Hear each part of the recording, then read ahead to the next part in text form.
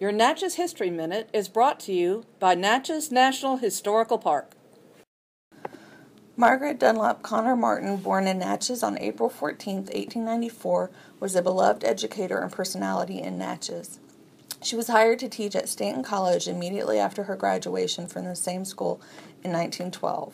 She began teaching Latin, French, and mathematics at Natchez High School in 1917 and continued until her retirement in 1964. For 27 years, she both taught and served as principal.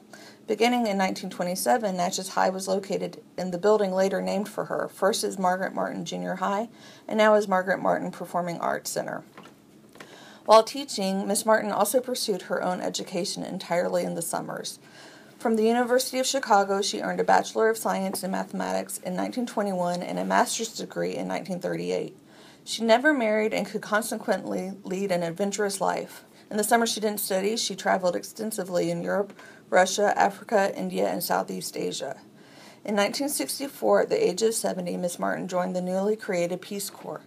She was sent to Hawaii to train for assignment in Malaysia. Unfortunately, a fungal infection forced her return to Natchez. Once the infection was gone, she traveled to Malaysia on her own and went through the jungles to see her fellow Peace Corps volunteers. Miss Martin died on March 29, 1996. I'm Emily Huston, Margaret Martin's cousin, and this has been your Natchez History Minute.